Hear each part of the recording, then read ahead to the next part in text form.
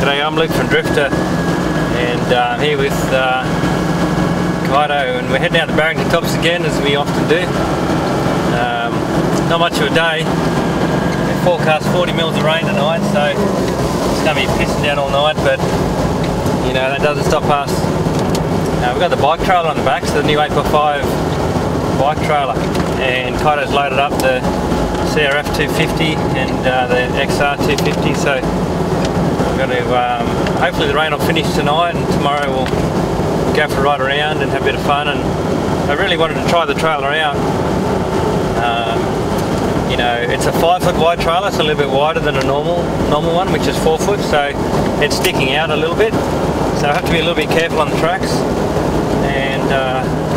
And we've got the ALUMINIum rooftop tent and the awning, and keen to sort of give that a bit of a try out, so see what it's like camping with that trailer. And we're going to do that tonight. So as always, you know, it's getting late. We had a massive day today. Just wanted to get away at 3 o'clock, but it must have been 5:30 before we got away, so it'll be dark, you know, pretty soon. But that's what it's often like, you know. Friday are always hard to get away, and you know, racing around trying to chuck things in. I wanted to change the tyres for the new Mickey Thompson Badger claws, but we didn't get time to do that. So we've got our old tyres on the MTZ, so they're probably only 40% left on them, so they're not going to go real well in the mud. Trailer's, you know, got a bit of weight in it, and I forgot the bloody Max tracks as well. Forgot to chuck them in, so haven't got those. Luckily the winch is working though. The winch had been for a lot of mud and a lot of water, and it totally seized up, so you know, we just didn't service it as often as we should have, and it just totally seized. It was rusted like anything. So anyway, we've got a new motor in the winch, so at least that's working, which is going to be handy. And the lockers are working as well, so you know, that should be okay. And but yeah, this track's going to be super muddy, and we'll try and go an easy way in, because we're just running so late, and hopefully the creek's not too flooded. We've tarred a bit of this road, cut away, it looks at it. Yeah. Wonder how far they've gone. This road's always been gravel A's, and they've just tarred it, so we're interesting to see how far it goes. So anyway, something different today. We're going to our secret spot, a place we often go to, and this time 8x5 bike trailer, and we're going to zoom around the bikes tomorrow and have good fun. So we'll stop up here if we can before it gets too dark, and just quickly show you the setup before it gets totally covered in mud, and we'll show you what we've got on and everything like that. So we'll try and do that shortly. Yeah, this, look at that. This used to be so slippery here, you know, heavily gravelled road, and these corners were deadly, eh? So I suppose, no worries, bro.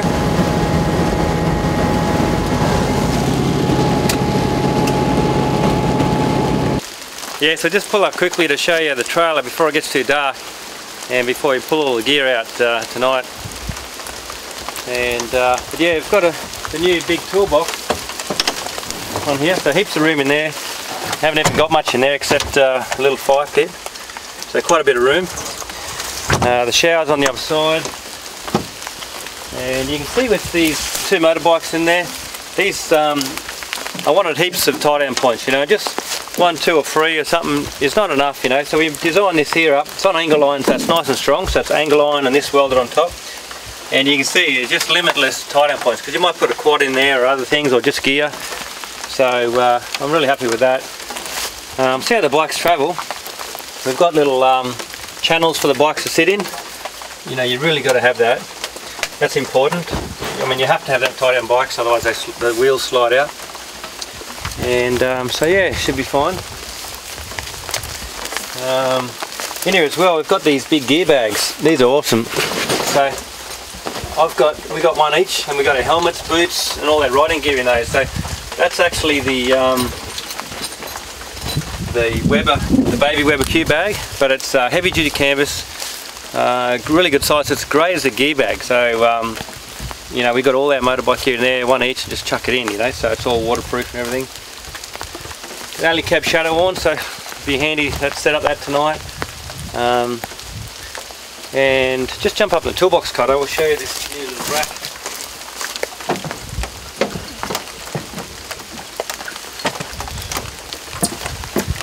Now we've got a bunker for Kaido. Well, I reckon we'll probably both sleep in here tonight because it's wet and cold and late. But look at that, we made up. So that's a tray, goes on top of the you know, your roof rack or anywhere. You can see we've got this on these bars, so you've got like a roof rail bars. If you've got, you know, a twin cab or a vehicle, you've only got roof rails, which a lot of people do, it's hard to put an OZTENT on there because the OZTENT will sort of dip in between the bars. So you whack this on, and then you can tie lots of things on it. Now we've just got a bunker here, we could tie 2 bunkers, you could put whatever you want, jerry cans. These holes here are designed for just the water to drip it, to get out basically. First one we made, we probably don't need as many holes, and you've got slots on this outside here as well, so you can tie things on. But these are not for tying down, that's just to let the water out. Now on the side here we've got a loop strap, so you can see how that's working there. Loop strap on the side, you know, metal buckle, perfect, you know, so you can just tie that on really easy. The alley cabs are good too, nice, you know, solid top. You can put more, you could easily put a little roof rack on there and put more gear, like a Rhino rack could fit on that, or whatever. So you know, these are good because you can carry a lot of gear on top. So yeah, we'll have these on the web soon. This Drifta thing is not quite right, as you can see. The idea was when you look at it from underneath you could see Drifta written properly, but yeah, so let's have a look in the back.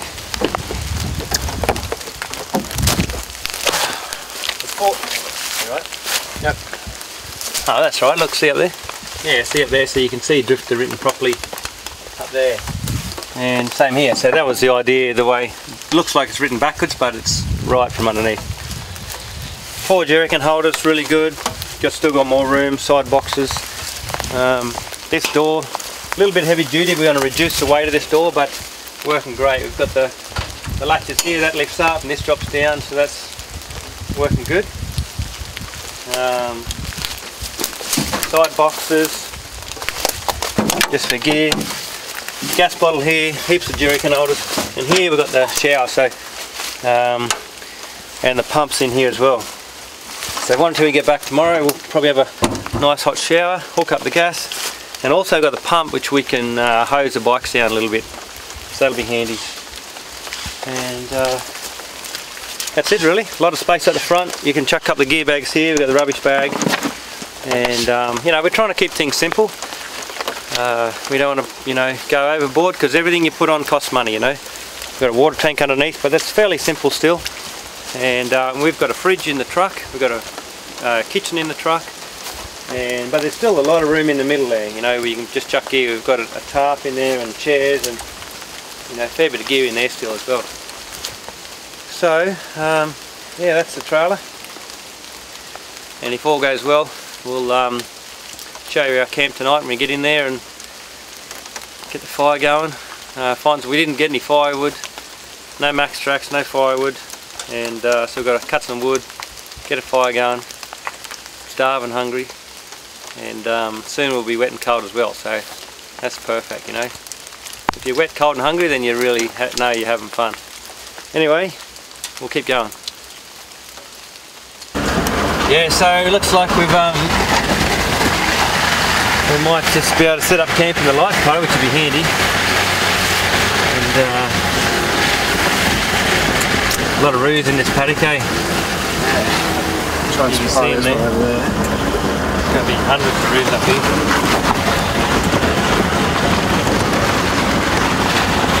Yeah, look at this.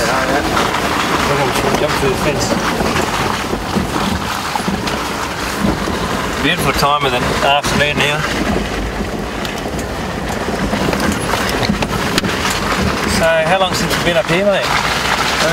Last time was, here's where we dropped the BMW. Yeah. It was like this too, it was wet. Yeah. We dropped the BMW right there, except that was full of water, and we crashed on that tussock there, eh? Yeah. I better put the hubs in a minute too, eh? Put him in up here a little bit. So last time we were up here, would that be with Roman doing the cooking and that, or? Oh, I think it's Victoria and Andy. Ah, yeah, the boys should do that. Boys trip. That was a good trip, wasn't it? Yeah.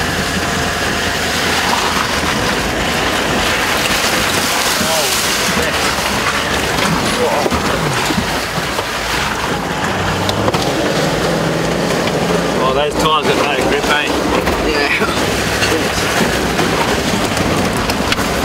Well, watch the blinds.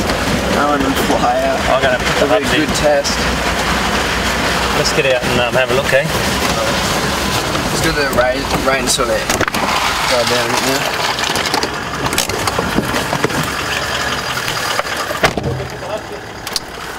Alright. Oh. We've only been going 2 minutes in the mud and look, they're already covered. Yeah, that's going to get covered in mud, eh? Anyway. Oh, what a beautiful time of the night, eh? Yeah. Just the last half hour before. Oh, some cows over there. Right. Did you do the hub on this side? Hey? You got the hub on this side? Yeah, it's all done. Look at these tyres, eh? There's not much grip on them. Yeah.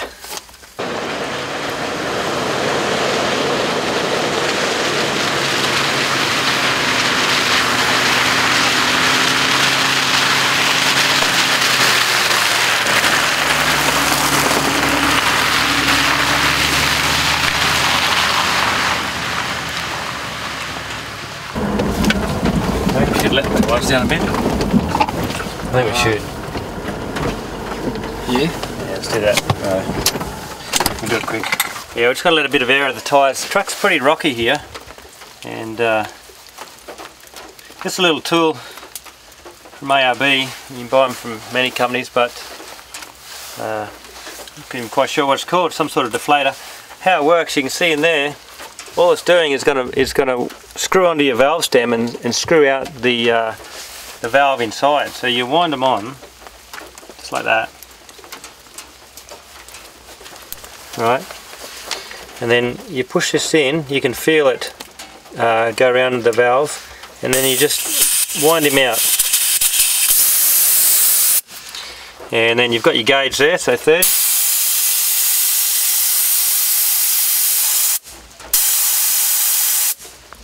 So I'm just going to go 24.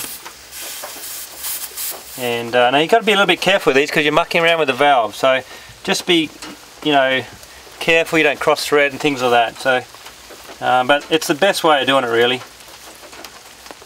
I've tried we've had straw and tyre deflators for a long time. They're okay on the beach, but it's never really that accurate. You just, you know, these are the best way of quickly deflating your tyres by far. We already let these tyres down on the trailer last time we went out riding on a bush track with me and Code a few weeks ago. I think we let them down to 30, but we'll just take these down to 24 as well, just to help stop it bouncing around so much. Really important to make sure you put your caps back on as well, eh? You know, it's only a cap, but it makes a huge difference. If you get mud and crap into your valve, then you know, it can just, your tyres can get let down because you've just got mud and dirt in there. So particularly if you're using one of these, you've got to make sure you put your caps back on. Yeah, that's better now, eh? So we've got 24 all round, and just takes that little bit of bounce out of the tyres, riding much smoother. And 24 too is something you can drive home on, so I don't really like taking the tyres down further than what I can drive home on. Once you start hitting 22 and 20, you really should pump them back up before you hit the road, you know, and that's a big job, you know, getting it all out again, and it's all just mucking around. So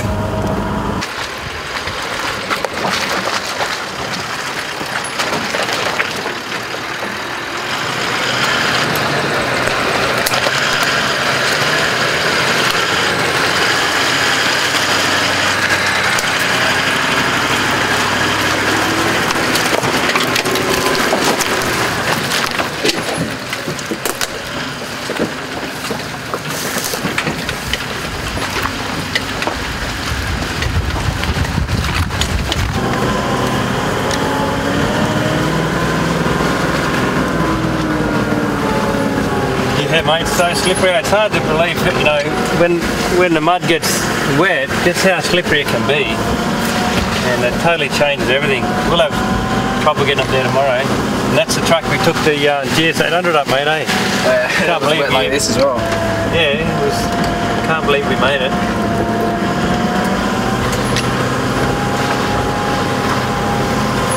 So I don't think the creek will be up too much. We've had a pretty dry run for a while. Oh yeah, we've had a bit of rain. Holy crap. Oh, someone's chucked even logs in there, look.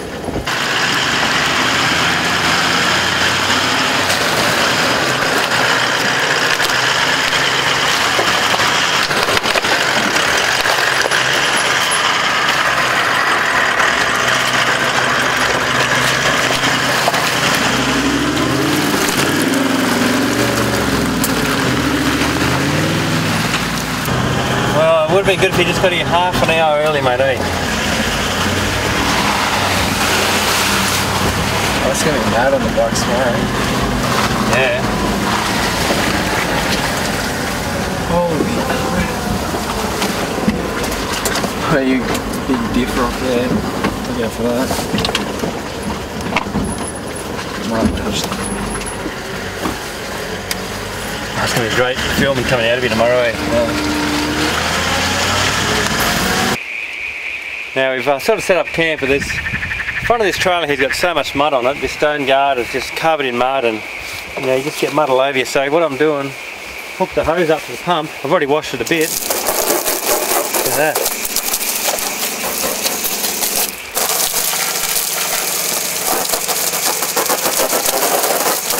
I've just put a little bit of water on this here, not much, but just so you can step around here and not get mud all over you, eh?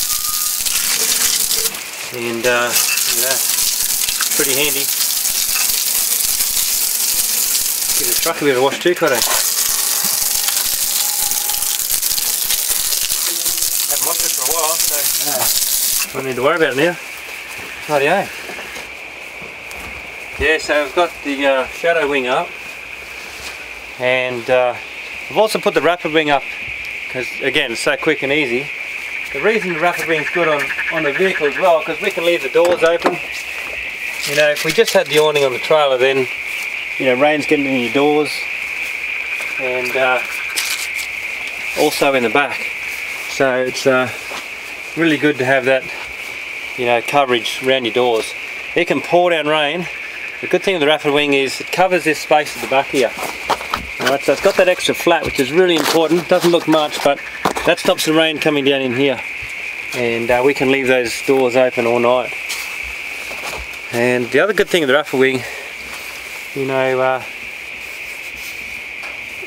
we can just drop these down a little bit and it just feels so much more cozy, you know, because it's just lower and less, you know, wind coming in. Whereas the shadow wing, you can't do that. They're up here, you know, at the height of that, and you can't move them. So you know, and the other thing, you don't have this little coverage at the back here, so you can always get water drip down in this area. Now it's okay here, but on a vehicle it's quite important to have that bit of coverage over there. So well, we've got a couple of chairs there, we've got our Drifta shopping bags. These grocery bags are the best thing ever. It's probably my favourite product. Look at that. It's a 6 ounce canvas, so it's a little bit thinner material, but it's still strong. It's really good quality Australian made canvas, so they'll last forever. And nice good straps. But being a little bit thinner, you can scrunch them up easier. So when you go in the shops, you haven't got a big bulky thing of bags, so they scrunch up nice and small. And this is a large one and a small one, so you go to Woolies and fill it all up. And these are great. Now also when you're camping, you can, you know, you go to the showers with them, put your towel in there and your toiletry bag. So such a great little bag. And because we're making so many of them, we've, well, you know, done a pack. They're only like 20 bucks each, where normally they'd be 30, at least 35, I think, a normal grocery bag. So a bit lighter material, and because we're making bulk, we can get them cheaper. So got the little UNIFLAME fire grill. Ricardo's got the heat feed starter going, and that's nice for here, just light, and whack that on. So we'll let that get going, and then yeah, get some food on. The rain's eased off quite a way, so that's pretty good. Yeah, so I got the heat feeds in. These are a good little 5-foot, these. So light. Look at that too, if you want to move it around, look at that, eh? It's good, isn't it? Little tool holder, so you can just chuck your tongs on there. Oh. Little tool holder, so you can just slip the head on there. This is the great. Now there's a lot of heat in that. Whew. So this little thing here from UNIFLAME, and this, you could use this for the Snow Peak mesh as well. Look at that. That is a handy little tool, because you can't use your hand for that because it's just so hot. And looks a bit funny how this all works, but I mean it does work. Look at that. So alright, whack some tops on.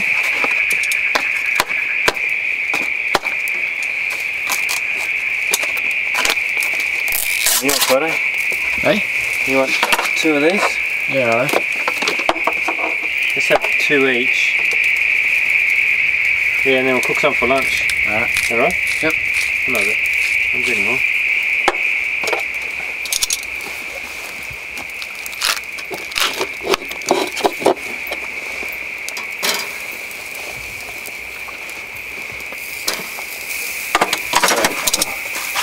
Go back to the fridge, get a pepper on those. Get a mushy? Yeah, alright. One of your boys dinner tonight.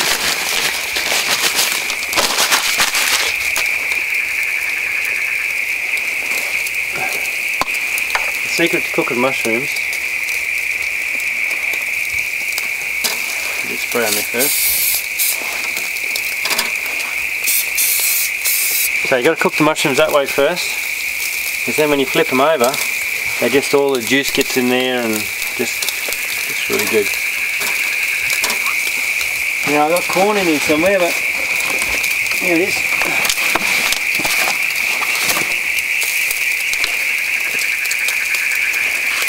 And one of these too, eh?